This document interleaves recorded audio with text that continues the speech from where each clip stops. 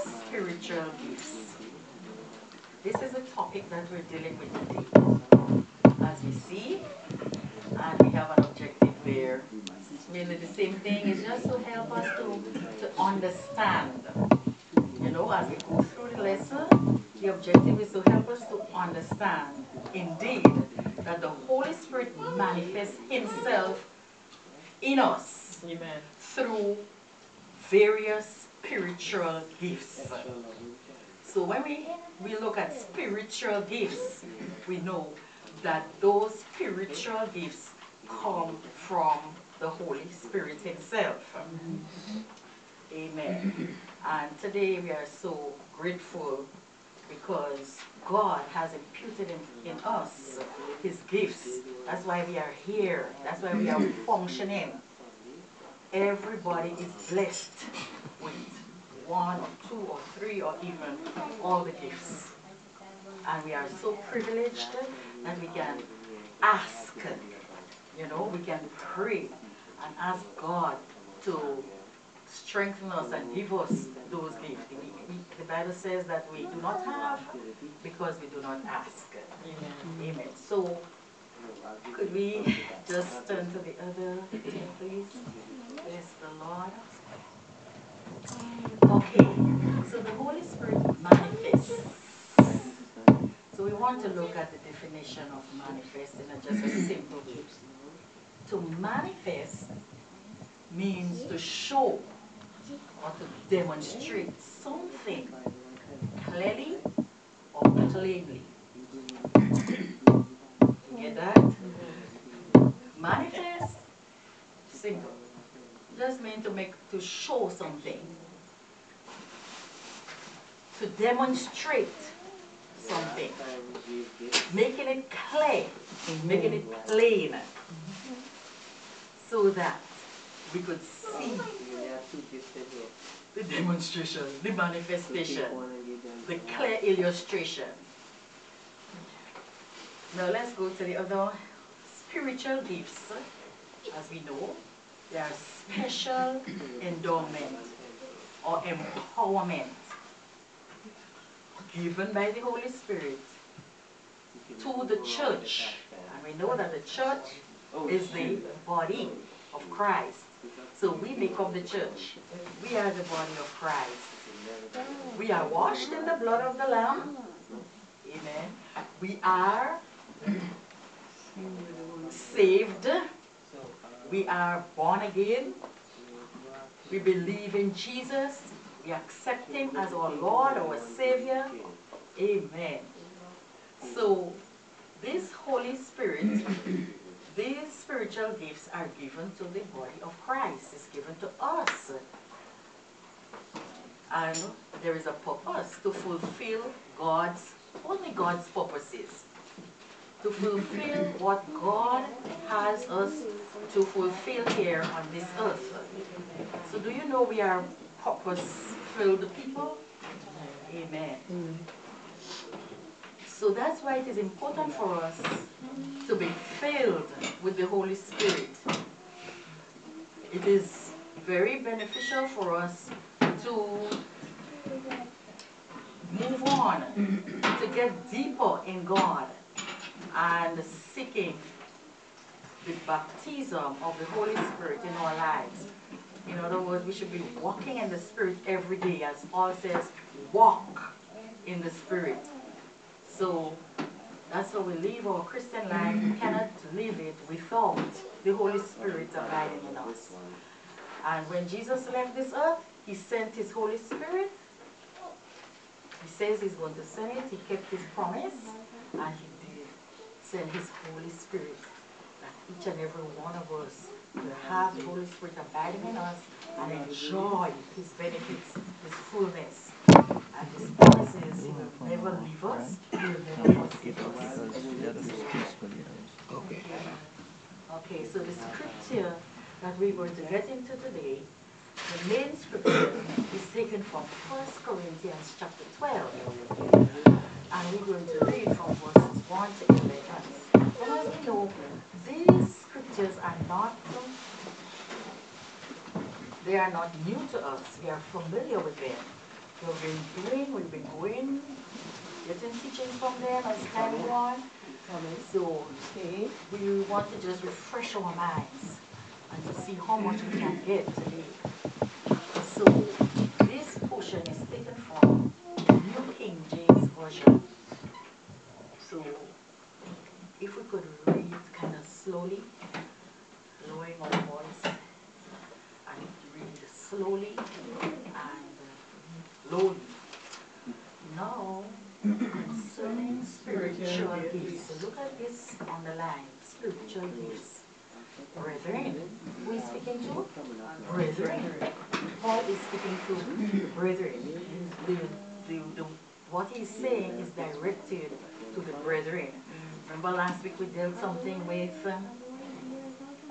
Paul was teaching us something that we should be not be. Oh, we're going to that. And he was directing the words to the brethren. So, concerning spiritual gifts, brethren, I do not want you to be ignorant. So there again, it is mentioned. I do not want you to be ignorant. Okay. And we dealt with that same words, the same command the last time.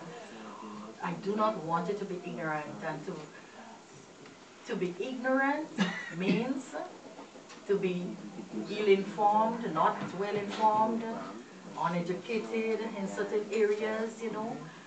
And he says, look, I want you all to know that. I want you all to be knowledgeable. And God wants his children to be knowledgeable. He wants us to know things. That is why we have to employ ourselves in the Word of God.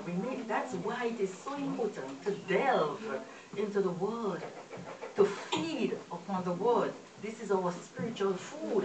And that's how we get our knowledge, with the help of the Holy Spirit. So he says, look, I do not want you to be ignorant. You know that you were Gentiles. We were unsaved people. Amen. Carried away to these dumb idols. He was speaking to the Corinthian people, and they were really deep into their idolatry. So he reminded them, look, you were Gentiles, you were carried away to these dumb idols. However, you were led. Therefore, I make known to you that no one speaking by the Spirit of God calls Jesus accursed. You're speaking by the Spirit of God, you'll never curse Jesus. You never say Jesus is bad. And no one can say that Jesus is Lord except by the Holy Spirit. So when you are saying and confessing that Jesus Christ is Lord, when you are confessing who Jesus is to you, when you are confessing that I have received the Lord Jesus into my life, and if it wasn't for Jesus in my life or in my heart, what would have become of me today? When you are confessing Jesus in this way, when you are saying that he is Lord, it is only by the Holy Spirit. You think people who do not have the Holy Spirit in them, people who are not led by the Holy Spirit, who don't have the Holy Spirit, who are not born again, who are not saved, they cannot say this, that Jesus Christ is Lord. You ever notice this? Yes. Right. So, one must have the Holy Spirit in them, be led by the Holy Spirit for you to confess that Jesus Christ is Lord. Amen. Okay.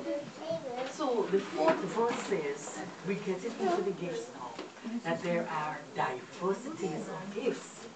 Diversities meaning different types of gifts. But the same Spirit, the same Holy Spirit that gives those gifts. There are differences of ministries, but the same Lord. Jesus Christ is Lord. He's the same Holy Spirit. And there are diversities of activities. Remember, we dealt with the Holy Spirit gives talents before. And we know we were born with those talents, you know. And we were able to sing, we were able to speak, we were able to, it's in us, innate in us. But the Holy Spirit giftings, different. It's for those who are born again. Alright? Those who receive Christ, when we receive Christ, we receive the Spirit of Christ in us. Amen. So, there are diversities of ministries, but the same Lord. There are diversities of activities, but it is the same God who walks all in all. But the manifestation of the Spirit is given to each one. To each one. So, are you left out? No. Okay. For the profit of all. Profit, it means, when you hear about profit, it tells you that it's something good, beneficial. Something that is good in abundance. To profit with all, the King James Version says, for the profit of all of us. So when we come together with all the different spiritual gifts manifesting, oh, what a joy, what a profit, what a gain. For to the one is given the word. Okay, so we're getting into it now. So look at those that are highlighted in red. Those gifts that are mentioned there. Right. So first one we see there is the word of wisdom through the Spirit. To another, the word of knowledge through the same Spirit. To another, faith by the same Spirit. To another, gifts of healings by the same Spirit. To another, the working of miracles. To another, prophecy. To another, discerning of spirits. To another, different kinds of tongues. So, I mean, it's a lot in this, and it would take so much time to get into it, but our time is limited. To another, the interpretation of tongues. But one and the same Spirit works all these things, distributing to each one individually as He wills. Wow. Okay, so this is a scripture that deals with how many gifts mentioned there? How many spiritual gifts mentioned there? 9. You ever heard of the nine gifts or the ninefold gifts? Right. So this is what we're going to deal with today. So, next slide please. Okay. Now, we look at candidates, and you may wonder from time to time, can I receive the gifts for me? But do you think so? Is it a gift for everybody?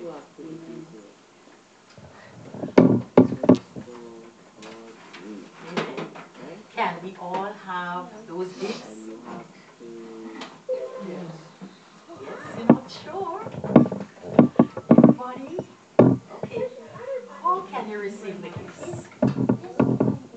Okay, as we read from 1 Corinthians 12 and verse 1, Paul said, do not want you to be ignorant. So knowledge is necessary. If you don't know that those gifts don't exist, you wouldn't have any desire to receive them. You will hear vaguely about them and you don't know if it's not for you. So that's why knowledge is important. So we need to be knowledgeable. We need to know what we have, what we are capable of having, what God has in store for us, all the blessings that God has are spiritual blessings. All we need to is to open ourselves up and receive them. So the second point that I have is by receiving the promise. Because In Acts chapter 2, if somebody get it quickly and read it, I'll be so glad. In Acts chapter 2 and verses 38 and 39, two verses tell us something there that there was a time that just blew my mind. What? Promises for me and my children and my children's children? Then Peter said unto them, Repent and be baptized every one of you in the name of Jesus Christ for the remission of sins, and ye shall receive the gifts of the Holy Spirit. For the promise is unto you and to your children, and to all that are far off, even as many as the Lord our God shall call. Amen. Isn't that clear enough? Amen. We all acquainted, just write, highlight it in your Bible and go study it again. Acts chapter 2, it was on the day of Pentecost when the disciples received the power of the Holy Ghost, fell upon them, and they spoke in tongues, and so many people gathered, and they heard them, and Peter gave his sermon, and again he told them, look, when people were asking him, what can I do to be saved? And this is a question that people should be asking us. That we have to show them what we have. And that they would desire what we have. And then we could get the opportunity to explain to them. And Peter was able to tell them that you need to repent, turn away from your sins, and receive the gift of the Holy Ghost, because it is for everybody. It is for you, it is for your children, your generation. Amen. So when God makes a promise, He keeps it. Amen. The promises are mine, so we can claim His promises. Say, the promise is mine. Amen. The promises are yours. Yes. Okay, so that's number 2 point. Number 3 point, could be candidates for divine revelation. Do you know that, God reveals things to His children? Yes. And we just have to be in the place, Everybody could get some divine revelation. Some people get through dreams, some get through visions, just simple vision. Some get it by prayer and fasting and seeking the Lord.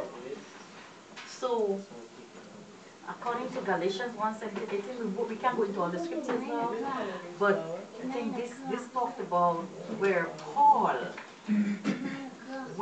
after he got converted, he went to this place where he received all his revelation from the Lord. So you could just write the scriptures, go study. Matthew 16:17 has something to do with that too. So God, I think he was telling Peter there that flesh and blood didn't reveal it to him, but it was the Spirit, it was the Lord who revealed those things to him. And that's when he confessed that, Jesus, you're the Lord. So God can do all things sovereignly. Amen. Next thing is by the laying on of hands. So we have our pastor, or prophets, or evangelists, or teachers, or again, 5 ministerial offices, apostles. And the apostles did a lot of laying on of hands on people, and they received the Holy Ghost, they received the gift. This is happening today. It can happen again and again. God has not stopped. He has not ceased from functioning that way. He manifests right by the laying on of hands. So we need to believe, we need to be knowledgeable, right? That I can receive the gift. I can receive the gift by the laying on of hands. That is why most times when people come up to the altar, we come to pastor to pray for us and whatnot. The next one is by desiring them. So if you desire them, you know the gifts are there, they're functioning, they're healthy, they're good for us. So you pray, you desire. So as Paul says in those verses there, covet earnestly the best gift, and to desire spiritual gifts also in those scriptures they are mentioned. Meaning to excel in spiritual gifts, you have to go after them. We have to go after them. So the next one, quickly, we need to have the right motives. Because some people would want the spiritual gift for their um, own gain or their own selfish, motive. It's like somebody in Acts when he saw that by the laying of hands people received the gift, and he decided, look, I wanted to, and he paid money to get it, and he was rebuked, and he was told, no, this is not the right motive. We should have the right motive. Because the gifts are for God's purpose, to edify the church. All right. So, and to build up the church, according to 1 Corinthians 14 and verse 12. So, thank you. Now, as we read from 1 Corinthians 12, verses 1 to 11, concerning those spiritual gifts, we had 5 of them being mentioned. So, they are divided into 3 categories. First category, revelation gifts. Word of wisdom, word of knowledge, and discerning of spirit. These are revelation gifts. Word of wisdom, word of knowledge, discerning of spirit. We get into it, Lord. The second is the power gifts. Gifts of faith, gifts of healing, gifts of working of miracles. These are power gifts. And the third category is inspirational gifts. Gifts of prophecy, gifts of tongue, gift of prophecy, gift of tongues, gift of interpretation of tongues. And don't think as tongues are mentioned last in the portion that was written there. Let us not think that this is the least, or they're not beneficial. Each one of the gifts are beneficial to the church. Right. So, we're going to get into it further on. Let us move up a little please again. Right. So, a brief definition and functioning of the gifts. First of all, the word of wisdom.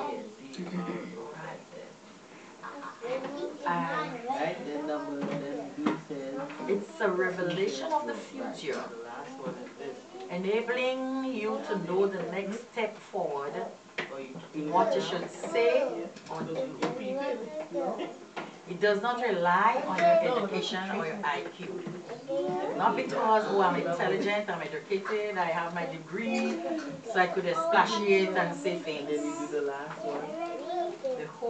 The gift of the Holy Spirit is the one who gives us this type of wisdom. Wisdom from on high. Wisdom from God. Lord. Okay. Now, in Acts 27, verse 10 to 22 tells us the story about Paul when he was on his way and they were in a ship and there was a storm and they were in real jeopardy. But Paul was able to forecast a shipwreckage. So it's able to give it where the focus. Okay, there's a difference between focus, F-O-R-C-U-S, focus, and forecast. When the weather, he was able to give the weather forecast and say, look, we want to have this storm. It's not going to cease soon. We will really have a terrible time. But listen, brothers, listen, men. Take courage. Do not be afraid. None of us going to lose our lives. This was a word of wisdom. Okay? All right. So this is just one example. Because we have to move fast. Now the next one is a word of knowledge. The word of knowledge. It is a revelation of a fact that exists. The gift could refer to theological and biblical knowledge, but it may be understood as being a special word that a person needs urgently. You know, sometimes there are times you're in a position, you need a word from the Lord. And just a word from the Lord is so much. You don't have to get a whole sermon, you know, or a whole lecture. One little word, one short word, one phrase, one sentence, one directive from the Lord is enough for that time. A timely, relevant message from the Holy Spirit that assures one that God and not man has spoken. Whether it is pastor, the apostle, the teacher, the evangelist, or a brother or sister, speak a word. Once it gets into you, into your spirit, you have to recognize that word as coming from the Holy Spirit. You have to say, it must be God. And give God thanks for that word. A word is so needful. A word from the Lord is so needful, especially in these times when we are going through troubles, circumstances, situations in life. We need a word from the Lord. That is why we come to the house of God. You know, and when people come up, I know, I used to be so excited. Even now, go to the house of God, and you're expecting a word from the Lord. Especially those times when I was going through certain things, you know, I'm going, opening up myself and expecting to receive a word from the Lord. And I do get there. So that's again, is, you know, desiring. So, it says, it is a timely message from the Holy Spirit that shows one that God and not man has spoken. According to John 1, 45, 50. This word was operated in the ministry of Jesus. You know, Jesus operated it. All the gifts, remember. He is God's representative. He is God made flesh. He has everything. He had everything in him. He was 100% God, 100% man. And all the gifts were manifested in him. So he had that word of knowledge when he met Nathanael. And you remember he told Nathanael in John chapter 1, verse 45 to 50, behold an Israelite indeed. It's a long story, but you could read it up. It was a word of knowledge. He knows everything. And just so too, God knows everything. We will not know everything. But if we seek the Lord, we could know so much that He wants us to know. Okay, so we could just look into somebody and discern what is going on in there. We come to the one discerning of spirits. So it is one, the comprehension of the human spirit. is also recognizing the demonic and also the genuine Holy Spirit. So this, most time, some people would misjudge somebody and say, you know, whereas it's not true. But we have to be